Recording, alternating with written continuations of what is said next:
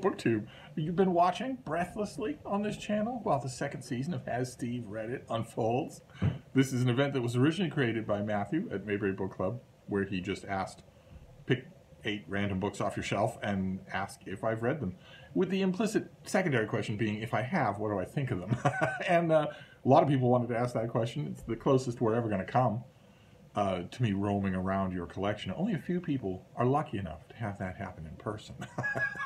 But the rest of you, this is as close as you're going to get. And that first season of Has Steve Read It had an arc, and it was lots of fun. And then there was a quiet period, and then Daniel at Guilty Feet revived it for a second season. And this has been also lots and lots of fun. And I think also it is arcing towards a close. But not before providing me with lots and lots of great recommendations and fun discussions. And we have a few more contestants to go through in the hopes of maybe ending with a winner. Maybe we have a bunch of people at 4 beans. You get 1 bean for every book I haven't read. And we have a bunch of people at 3, and we have a bunch of people at 2, and we even have a large bunch of people unwanted by any civilized nation on earth, sort of shunting from one ocean to the next, who are down at 1 bean each. We don't have anybody at 0 beans. We don't have anybody who's broken the halfway mark. We nobody at 5 beans, and certainly nobody at 8. So the last few contestants, all the spotlight is on them. Can they change that geometry? And today we're doing Cozy Reading with Quaker Cats, a fantastic BookTube channel. I will leave a link to her channel. As you might be able to guess from the title, from the name of her channel, she has lots of cats. And I mean lots of cats. And they're saucy little things. They just wander all around. It's not like the kind of cat where when mommy sets up the camera, they disappear because they don't understand what's going on. Now, they wander all over the place. They're in every video. But I love her channel anyway. I love the way she talks about books. And she threw a hat in the ring. So we're going to go through her choices. And the first one is Just Life by Neil Abramson. And despite the fact that it seems to be a novel about dogs, I haven't read it.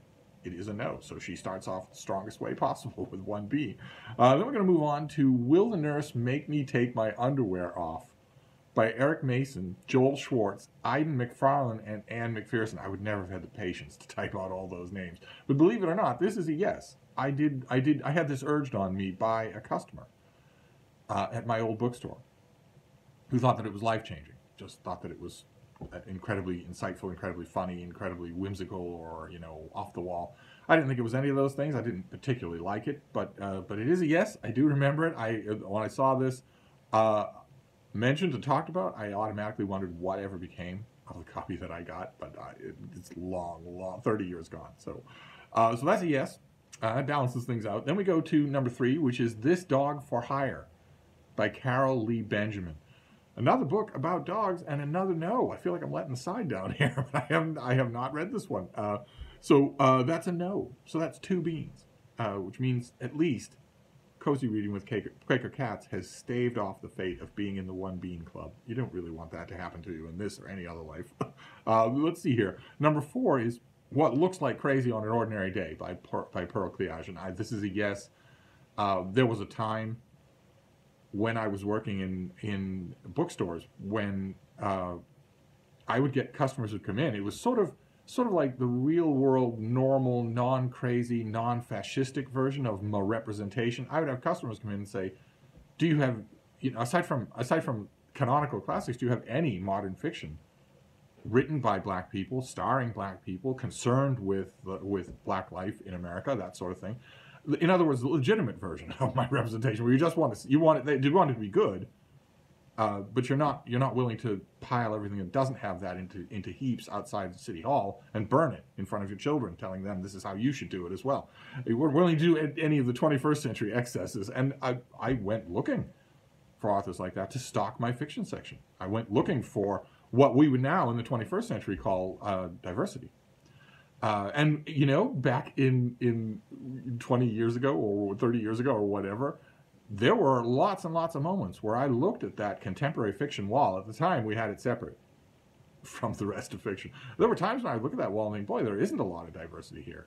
You know, I had no idea about the new millennium that was coming. But one way or another, this is a yes. I not only ordered it in for the store, but I also read everything that we got so that I could, you know, assess the quality, so because it, you know, the quality varies in all fiction. So I would get great stuff like Mama Day by Gloria Naylor. I know that's a little bit of an iffy book with her. Not everybody loves it, but I thought it was terrific. We also got the first 3 novels by Terry McMillan I could not keep in the store. And I read them and found out why. I found out how good they were. I'm not 100% sure if that has stayed true. Are there any of you, I mean, all of you will be fans of Terry McMillan's first 3 novels, I'm sure. But have any of you stuck with her? I let go of reading her every time she had a new book for a long time, and then went back, I think 4 years ago, and read her new book, and it was rather noticeably weak. And I'm wondering if that was just a bad book, or if she has maybe started phoning it in, or I don't know, one way or another. But unfortunately, What Looks Like Crazy on an Ordinary Day is a yes. Then we go on to number 5, which is 7 Cats and the Art of Living by Jo Coudert. On season 2, has Steve read it, we've had several categories for kinds of books, right? The most common category has been the facepalm.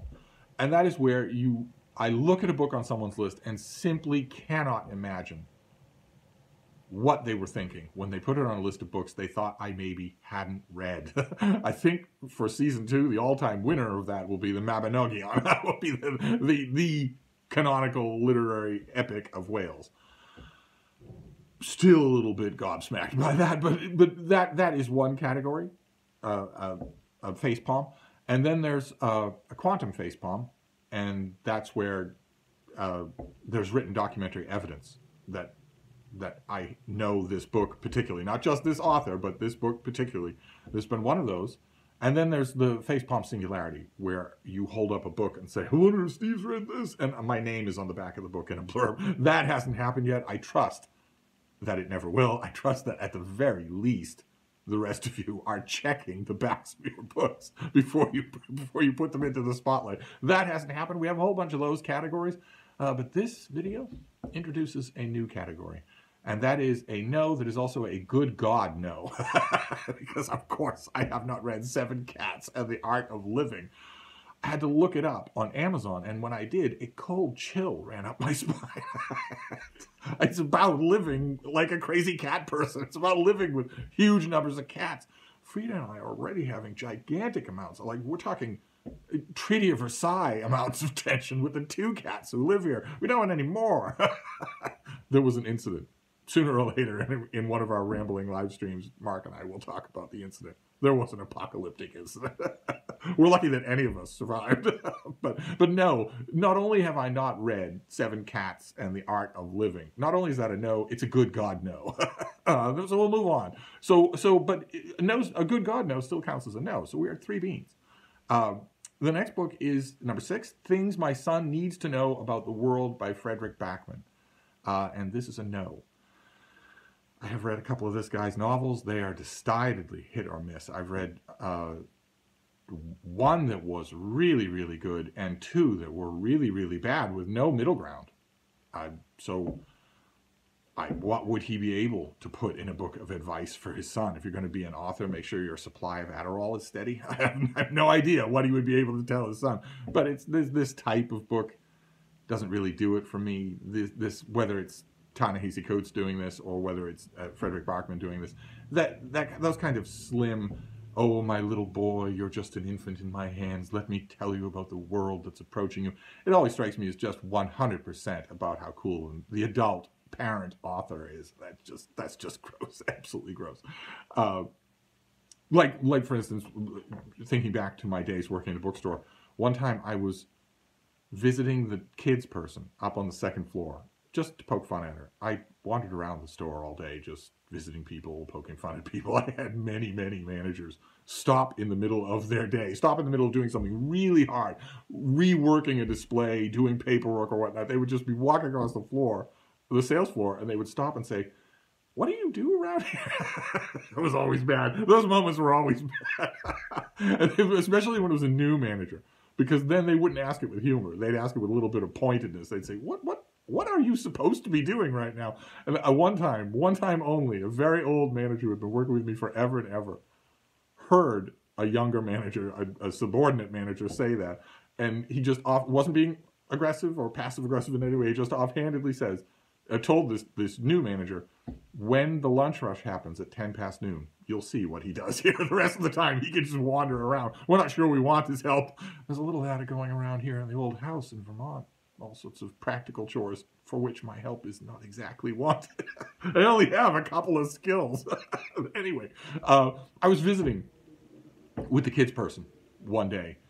And it was in the middle of the day, the popular time for nannies and parents to bring their kids into the children's section, do a read-along. I used to do read-alongs when I was up there because I was drafted because I was conspicuously idle.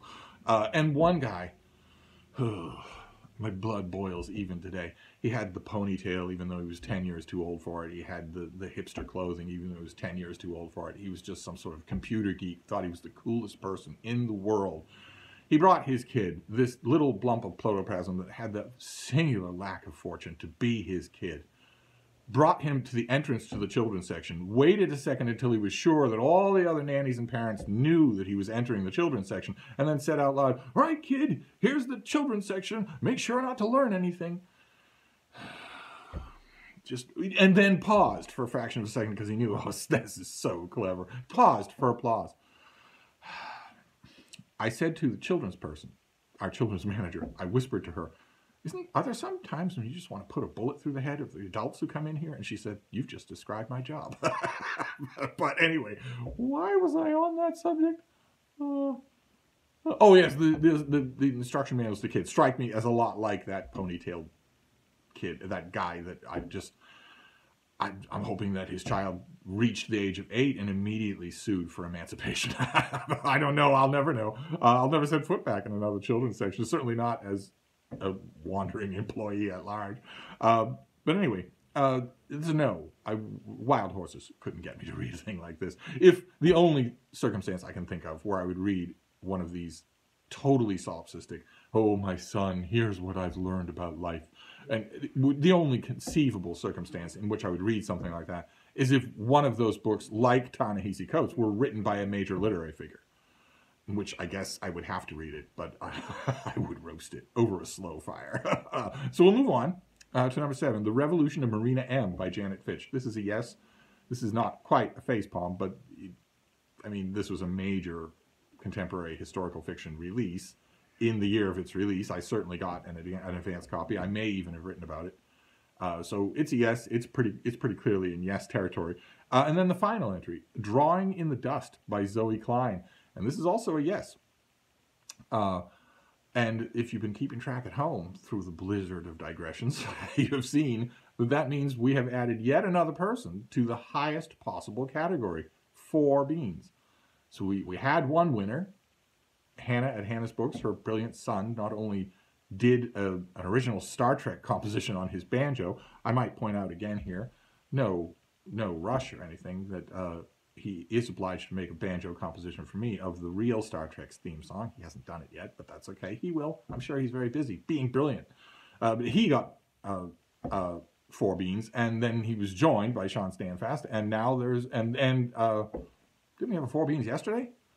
I think we did. I think James Holder, yeah, got 4 beans and almost got 5 beans. So, and now there's another 4 beans. So the top rung is not very high. It's 50%, but it's got 1 extra inhabitant now and a new category. A good God, no. So there you go. That is Cozy Reading with Quaker Cats. I will leave her channel down below so that you can check it out. And we've got a couple more of these to do for season 2 of Has Steve Read It? So we'll get on them. We'll see. We're running out of opportunities for anybody to get either 0 beans or higher than 4 beans for this season. And then who knows? Some booktuber as yet unborn will years from now make a season 3. But in the oh no, actually that isn't going to happen because we'll all have been booted off booktube by then. Maybe it'll be something else, some other platform. I like SteveTube. That's a good ring to it. Anyway, I'm going to wrap this up, but I'll be back. Thank you, BookTube.